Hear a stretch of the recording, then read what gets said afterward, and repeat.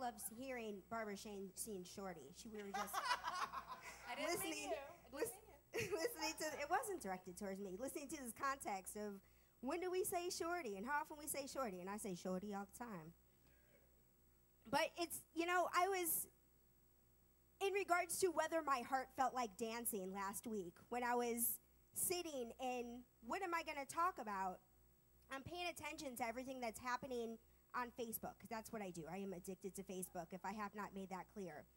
And so everybody on Facebook, all of my Facebook friends, I should say, were feeling restless, feeling this sort of I need to do somethingness going on. And it made me think about the whole concept of Joseph Campbell's The Hero's Journey. Joseph Campbell's a writer. He wrote Heart of Darkness and some other things, very macho things that I've never seen. But he's known for these sorts of hero stories. And he identified the fact that there's this formula in all kinds of hero stories, from Jesus to, I think, before Jesus, there was Homer's story of the Odyssey. There were all kinds of, from Greek mythology on, these stories of the hero. And there's this formula that you use as a writer, and as a writer, it's something that I identify with, to create the perfect story about a hero that keeps people engaged. So as I'm thinking about looking at the structure, going over the structure of what a hero's journey is, it reminded me that we are all heroes. And since I'm always looking for an opportunity to wear my Superman shirt on a Sunday, gave me the perfect opportunity to stand up and talk about heroism. And so I thought, we talk a lot about the concepts of the macrocosm and the microcosm. And the macrocosm is essentially the allness. It can be as big as the universe itself. The microcosm could be me, or it could be a cell. So when you think about it from that perspective, America can be the macrocosm, and me as an individual can be the microcosm. So thinking back to what the hero's journey consists of, the microcosm, me and my hero's journey, versus America and its hero's journey, I was thinking about, starts with the structure itself, starts with the ordinary world. So life is just blah. It's okay. Things are going well. We're surviving and we're functioning. And if I think about America in the last, let's say, 8 years, there's gay marriage has passed in the last 8 years. The Affordable Care Act was introduced in the last 8 years. Unemployment is down, crime is down, all kinds of metrics that one can say the last 8 years has been a pretty ordinary world. And so there was a call to action. That has to happen. Every good story has to have a call to action. And so we had that. We had a very interesting election where people were called to act a certain kind of way. Everybody has their own hero's journey, so everybody acted as a hero in their own way and made the decisions that made the best for them. And so right now, life is interesting. America's story is interesting. It's worth watching. CNN's ratings are going through the roof. CNN's ratings have been a lot lower for the last 8 years because America wasn't all that interesting to watch. We've been watching the Kardashians for 8 years. But at this point, America's interesting. People are watching CNN again. So there's the call to adventure, and we're participating. And what happened is the world responded to the call for action. 2.5 million people around the world stood up and said, let's talk about women in a way that I don't think the world has ever done before. I'm not a huge student of history. Yeah, I think it was pretty awesome because I think, we don't talk about things like paid leave or, families are, that's how we function. We all come from some kind of family. And so the fact that we are talking about where we come from and how we treat families is a worthy conversation to have. And it's being had on a much bigger scale. CNN dedicated, I came home from the Women's March and turned on CNN, and they just were talking about women's issues in a way that CNN has never done before. But at the same time, Senator Kamala Harris talked about how women's issues are the economy, healthcare. Everything that's a women's issue is everyone's issue. And so it's just we're having a conversation about what it means to be one, recognizing that we are all one. And this is such an exciting time, an interesting time to be alive. So as part of the hero's journey, the next thing that happens is the refusal of the call. So there's the call to do something, the call to act. And the hero says, not ready for that. And if I take this back to the microcosm for myself, before I moved to LA, I'd always wanted to work in television.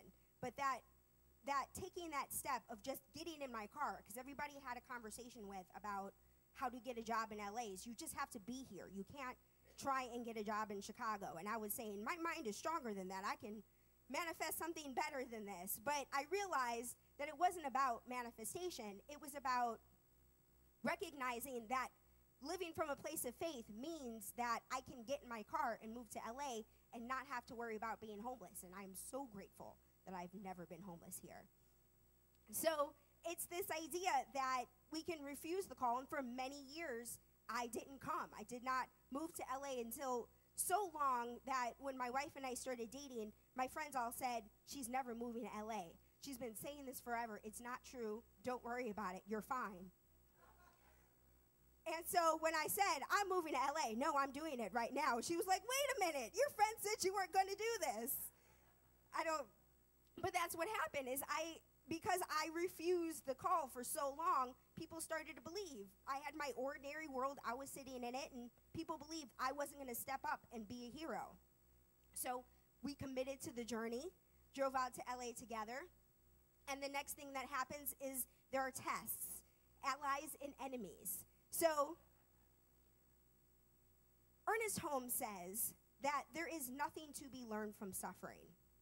And I spent some time, like when I first heard that, I thought about all of the lessons that I've learned from suffering. So I'm like, wait a minute, Ernie. And I think today's his birthday. Is today Ernest Holmes' birthday? All right, happy birthday, Ernest. So we're talking about me arguing with you in my head about nothing to be learned from suffering. So I had this idea of, I've learned so much. How can we say this? But the idea of it is that when we act and live from faith all the time, when we recognize that we are living a hero's journey and that we get to enjoy the adventure, that we don't need to suffer. And I get that in theory. So I've been in this teaching to what we talk about how trained thought is more powerful than untrained thought. So the idea of if I just react to everything that happens to me versus choosing to go into each situation saying, I'm going to choose faith. I'm making a decision to choose faith. Because it's more powerful, the universe responds immediately.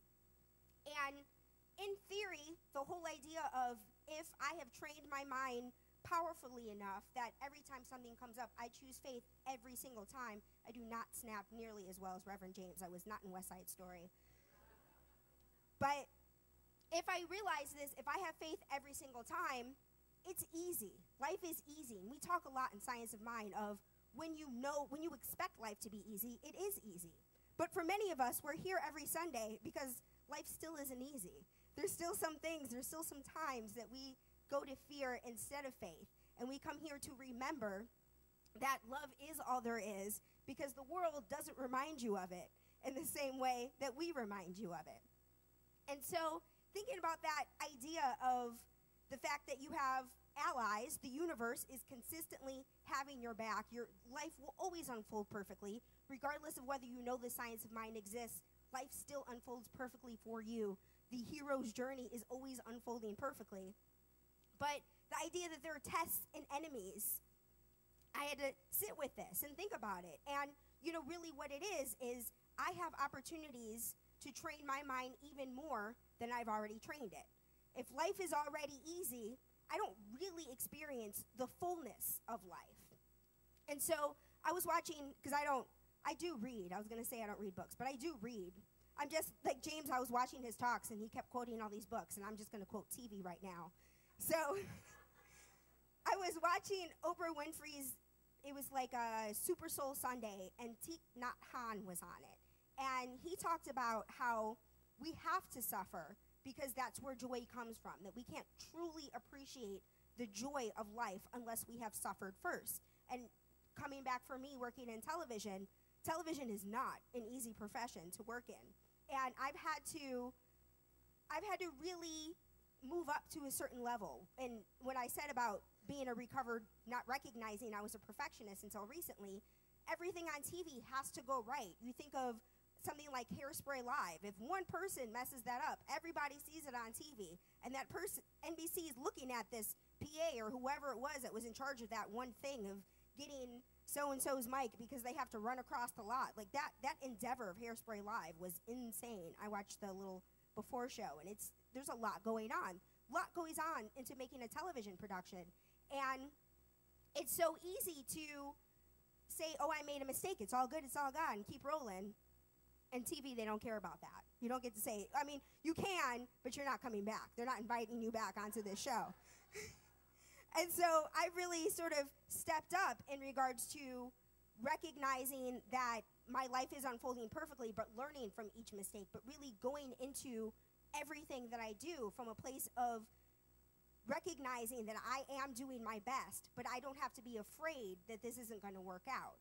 And so I've really sort of trained my mind even more. So when I have a job and the job goes amazingly, I get to say, oh, look how great I was when I came from some other place where I wasn't so great. I have this comparison, and having that comparison works for me. So that idea of having tests, allies, and enemies, it's all part of our experience of life. And even though no one is actually our enemy, all enemies are people who show up to remind you of who you are, to help you learn how to use your mind. I want to say better, but that's not a good word. Let's say more effectively and more consistently. So today is, Sydney and Shelly aren't here, but today is Sydney's her birthday, who's one of our teens. And her mom, Shelly, wrote on Facebook today, because like I said, addicted to Facebook. She wrote these 12 rules for being human, and the one in particular that stood out for me is, there is no better than here. When your there has become a here, you will simply obtain another there. Let me start all over again. I'm trying to keep this down here. I'm going to read this for real. There is no better than here. When your there has become a here, you will simply obtain another there that will again look better than here. You see why I stumbled all that up? I'm still stumbling that up. But anyway, so the idea is, Matthew McConaughey talked about this. The Matthew McConaughey of 10 years from now is the Matthew McConaughey, that is who his hero is. That there is nothing better than here, but because the universe always has to expand, the universe always has to express, our here is always going to be, hooray, here is here, but at the same time, I'm learning everything that I need to learn and experiencing everything that I need to experience to really appreciate the new here when I get to that new here. So thinking about this whole, there's more twists and turns because it's Joseph Campbell and it's a story and their treasure, finding the treasure, losing the treasure. Life is life. A lot goes on in it. But the general idea of it is that we are all heroes. We all have this divine opportunity to recognize that, to strap on our capes. And wife, I'm going to call you to bring me my cape that's in my, I always say, wife, where's my cape? Like in The Incredibles where you say, woman, where's my super stoop? And then she says, why do you need to know? So I'm going to strap on my cape. We should all do this together. Stand up and we're going to strap on our imaginary capes while I strap on my real one. I'm not doing a good job this night. Thank you, Reverend Nancy. All right. And there she goes. All right. So John Livesey taught us that when you stand like Superman and imagine your cape blowing in the wind, that there's an actual study, whoever it is that you want to stand, Wonder Woman, Superman, whoever you want to be, but there's an actual study. I learned this from Grey's Anatomy first because I learned everything from TV. But John Livesey expanded on it, that when you stand like this, that you feel like a hero. You go through your day feeling like a hero. So as part of stepping it up this month, I invite you to start your day in recognition, stepping up into the heroic beings that you all are, recognizing that you are all God. And as I invite Robbie and the band, I'm going to say something a little more, but I'm going to invite Robbie and the band up to the stage. I'm also going to remind you all, oh, I love that you're flying, that Reverend Martin Luther King said, "The arc of the universe is long, but it bends towards justice."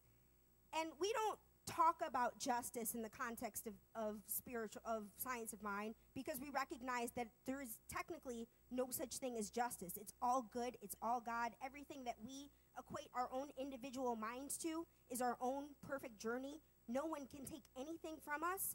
But at the same time, because we are all one, we recognize that our participation in oneness, us speaking up for love, helps create a vibration of love. And we get to feel good about the fact that we are operating from this vibration of love.